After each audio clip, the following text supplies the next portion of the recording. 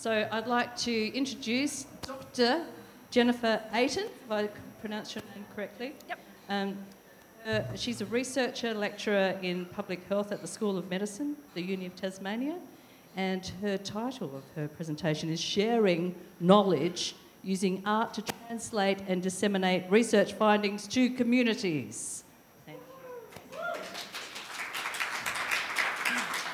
you. Thanks, everyone. It's hard. You're a hard act to follow. It's really difficult.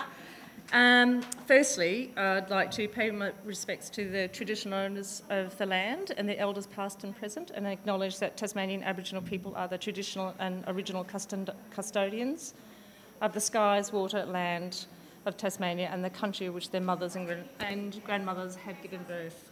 It's quite poignant for this particular presentation, I think. And secondly, I've just noticed that my collaborators aren't on the initial slide, and that's a Dr. Eliza Burke, who is our curator for this, Lee Tesh, Eva Nielsen, which is one of the artists, Alyssa Wilson, Janine Miller and Nat Grant, and many others that you'll see at the end. So essentially this, and please keep me to time because I could potentially go over. Essentially, this is a story about women's experiences, and the artwork that's been generated came from women's stories, Tasmanian women's stories, from rural, remote, as well as urban. And it's about giving voice to the women's experiences, and because what we're facing at the moment is an issue that women, although they want to breastfeed and they're starting to breastfeed, by the first 2 months, 50% of those that are starting, and that's 90% of Australian women, have actually stopped. And so we were interested in what's actually going on underneath that data, and so we talked to women around Tasmania.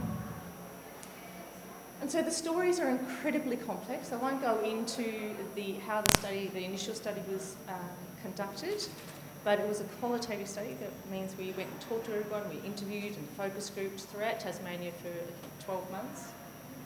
And then through using those stories, we engaged 6 creative artists to then interpret that work in any way that they chose to.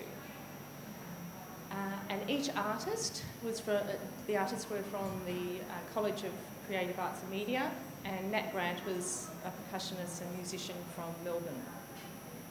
And each added their own take, but were truly embodied and gave voice to these women's stories. So as you can see that we've incorporated women's, some of how they felt and their direct quotes in here. And there was a huge variation in what women experienced. That these stories are really difficult to listen to, that they're not what we imagine breastfeeding to be like. And so these women felt that they couldn't actually talk about these subjects. They couldn't talk about the enormous grief that they felt when they couldn't breastfeed, or when it didn't go according to plan, or didn't go according to what the public health messages were sending. And so we end up with this Madonna phenomenon where women are expecting it to be something and in reality it's something different. And by not giving voice to that, we're actually denying the women the reality that they then can choose to do something with.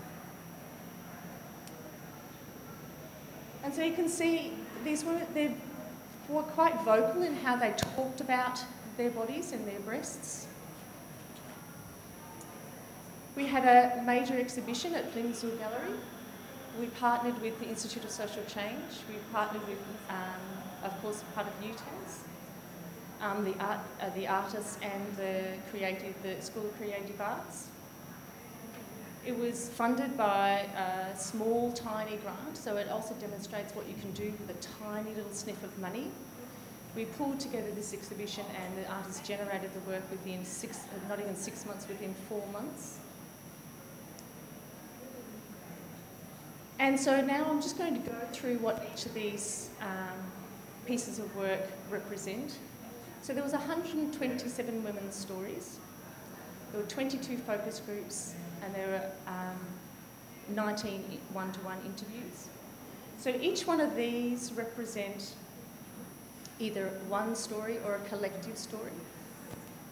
This is actually some of my work. So I became not only the researcher, but the artist. And for me, that was a way of dealing with the stories that live in my head, that every single one of these forms, I can remember distinctly where it came from. I know the voice and I know her context. And knowing the data is so important. So each woman experienced something very differently. So these are Raku-fired ceramics. So they were taken from a plaster cast of a very willing volunteer. And that was then moulded and shaped into a breast and then fired in the earth. And that speaks very accurately of what the experience of breastfeeding was for many of these women. And we've got a small micro version of this here, so you can come and have a look at some of those. So they were in almost like a rhythmical session along the wall. We had babies and young children at the exhibition who would come up and say, "Mine." And so Janine Miller was one of the beautiful artists who also created work. And you can see that her work, each artist read the transcripts. They were all de-identified, so we couldn't identify anyone. And then they interpreted, they generated their art from that. This hung within the gallery, and children and people came up to that as well and spun around it.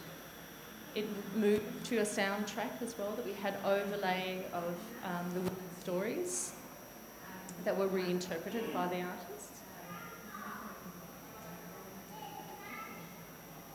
You can see Eva's in our micro little exhibition here. Eva's work is quite arresting.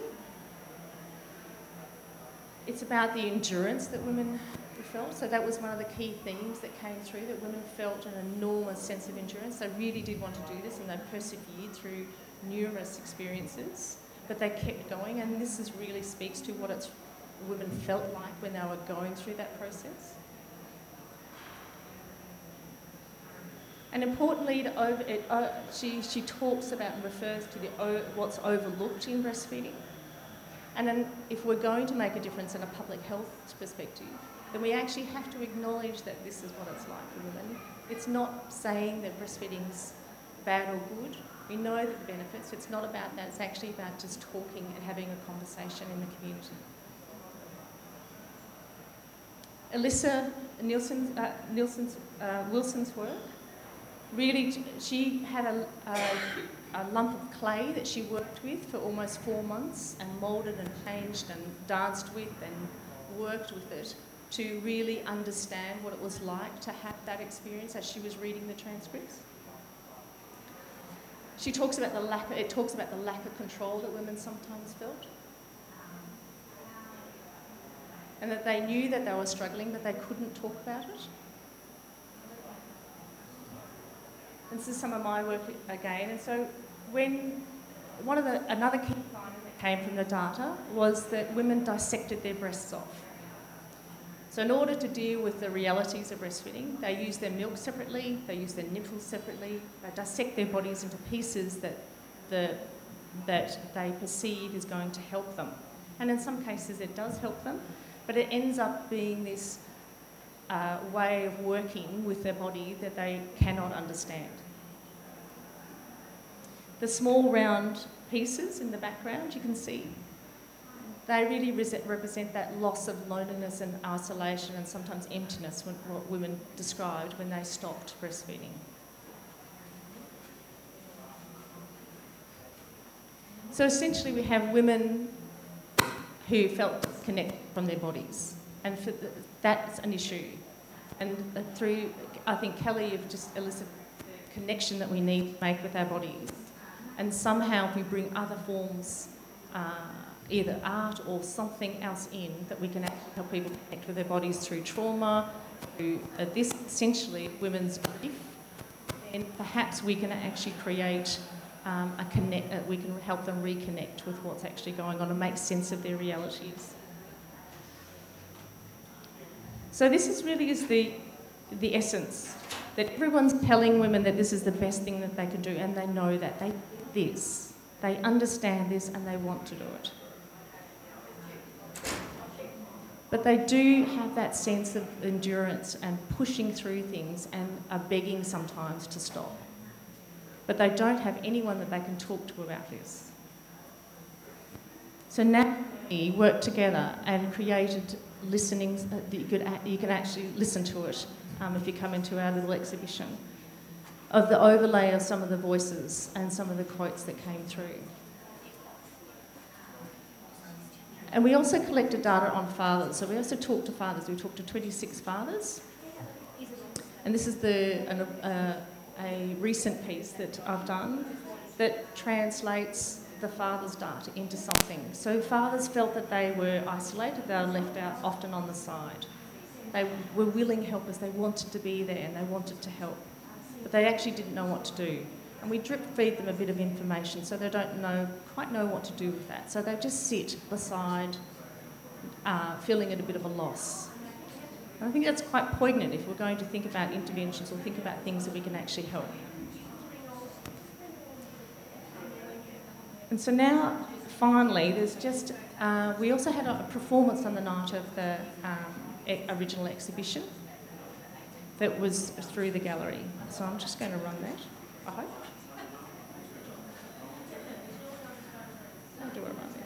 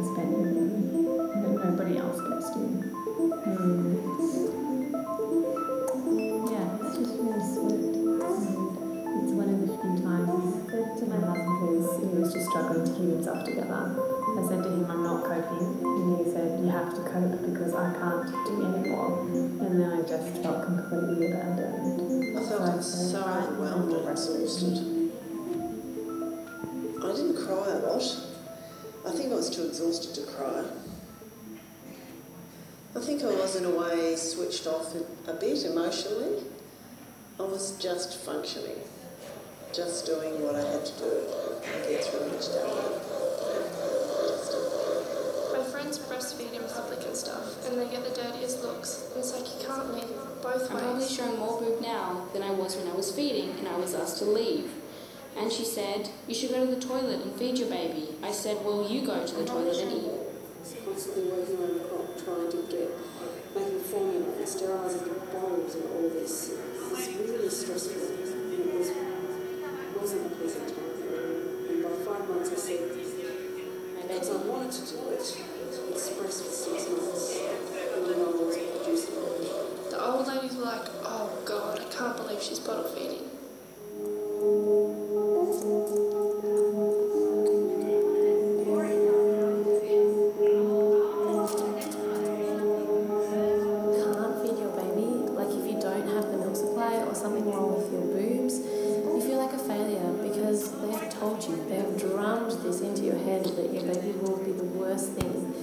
So many problems. I would say that because I think just the amount of sheer grief that they have caused so many people and my friends through that message that you've got to give your kids I know a myself start. That I make a point of providing a lot of support to friends having babies after me because there's quite a few of them in a row. You should be there there to support us in the case. Connection, and it's what we're meant to do, and it's a beautiful experience. And I remember saying, he's still growing because of all that I'm providing.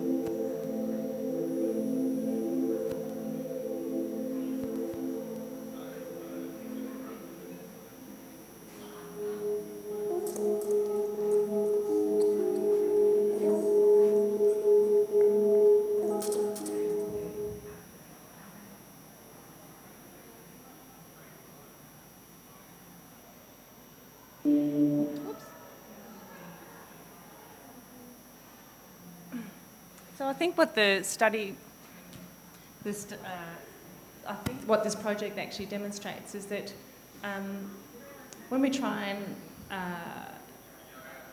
after we've done our research, we usually write papers and reports and present at conferences.